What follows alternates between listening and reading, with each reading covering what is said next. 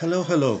This is Florin from the Center for the Study of Democracy at Babeș-Bolyai University in Cluj, Romania, with the generous help of Matei Tudor, who's a student in the master's program in research methods in our department, that is political science, where the Center for the Study of Democracy is also located. I will show you an example of how to make maps in Tableau Public. So the example that we will discuss is a map of Romania where we see the county level vote for the candidate Klaus Iohannis in the second round of the 2014 presidential election as percentage of the total. Now, what do we need? We need two things. We need Tableau Public. There's a freeware version that you can download from the Tableau Public site. You'll have these links in the video description as well. So you go to Tableau Public and here you can download the app. Okay, and then you also need a dataset, which you'll be able to download from my Dropbox. Okay, so here's the dataset, right? You see 41 Romanian counties and percentage of the vote for Iohannis in the second round. Okay, so assuming that you've downloaded Tableau Public, so you can run it, you have the database, you save it locally on your computer, laptop, whatever. We open Tableau Public.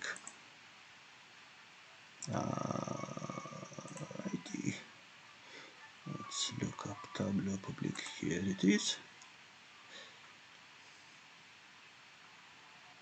Okay, so go to File, Open.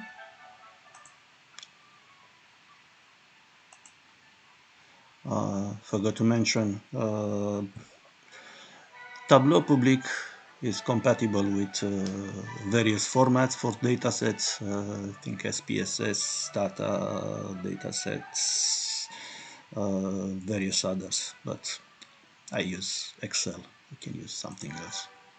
Okay, so we open the dataset, right? And to start, here we have the dataset. To start making the map, we go to sheet 1. And the first thing we want to tell Tableau that we want a map at the county level. Alrighty. Now, for the time being, Tableau Public doesn't know that we want Romania. The default in Tableau Public is US. So unless you tell Tableau otherwise, we'll think it's in the US. Okay, so we want to tell Tableau that no, we're not in the US, we're in Romania. Okay, so we go to geographic role here, yes, and instead of county, we select state province. Okay, and now Tableau knows that we're in Romania. Okay, now this map doesn't look very pretty, well, for our purpose, that is. So we want to tell Tableau that we want the results for Iohannis in the second round of the 2014 presidential election, and we have it over here, yes. So now if we go to color, the Tableau will color the counties as a function of the results for Iohannis. So from light blue to dark blue. Yeah. Here are dark blue the counties where he got the best vote. Here counties where he got his worst results. Okay. We, in addition to colors, we might also want to have percentages, yes. So we've already chosen colors. Can also put labels, right? And now we also have percentages. Alrighty. Another thing that we can do, say, assuming this instead of Romania was United States, and instead of Iohannis we had Trump. Okay. Conventionally, Republicans, and therefore Trump, are red. That's the American convention, right? So, if that were the case, and these were Trump's best results, not very realistic in the context of Romania, but let's forget about that. We can go to color and edit colors, yeah, and we can choose red instead of blue. Okay, so if you say okay, it's, or we can choose red, blue diverging, say. Where the hell is that? Red, blue diverging. Okay. Now, once again, if this were Trump, we want to reverse colors. Yes. These would be very red, and these would be dark blue. So we can actually where is reverse? Okay, yeah. So now dark blue becomes dark red and vice versa. Okay. What else we can do? We can change fonts. Yes. No, oops. Sorry. Labels. Hey. Okay. So see here in this menu, you can choose larger fonts. Say we can choose bold or italic.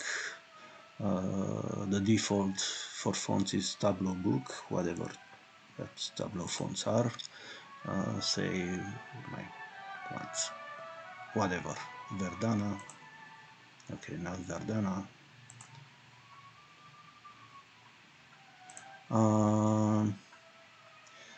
Another thing that we might want to do is to get rid of the neighbors. Get rid of the neighbors on the map, on this map, not get rid of the neighbors for good. Okay, so we go to map layers, and we uncheck everything over there. And now we're left with just the map of Romania.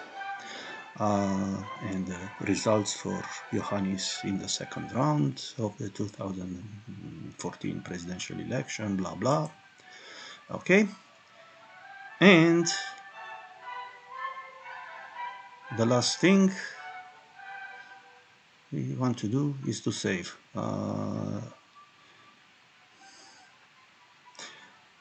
think there's also a way of saving this locally, but you can save it on Tableau Public. So when you download Tableau Public, you can also get a free account. And if you do that, say at this point, when you're done with the map, you can log in on your Tableau account and you save the map on that server.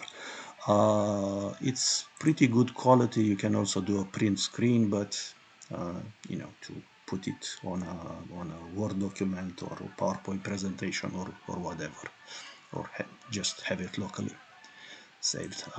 Okay, so save to Tableau Public. Am I? Nope.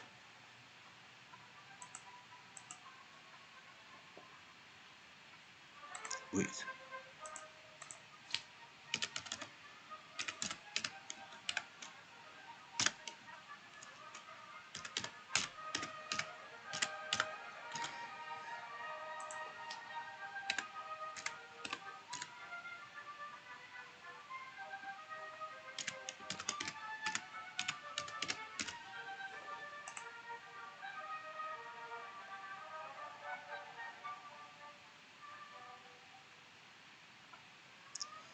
Okay, so say Iohannis 2014,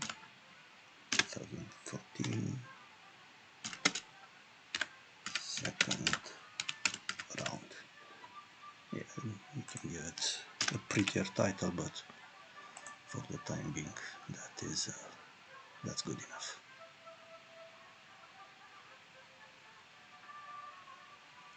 Okay, so now the map is saved on Tableau Public.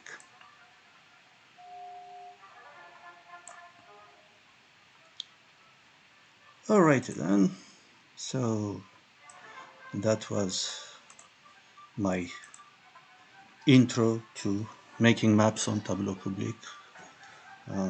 If you have any questions or comments or complaints, here's my website and my email address.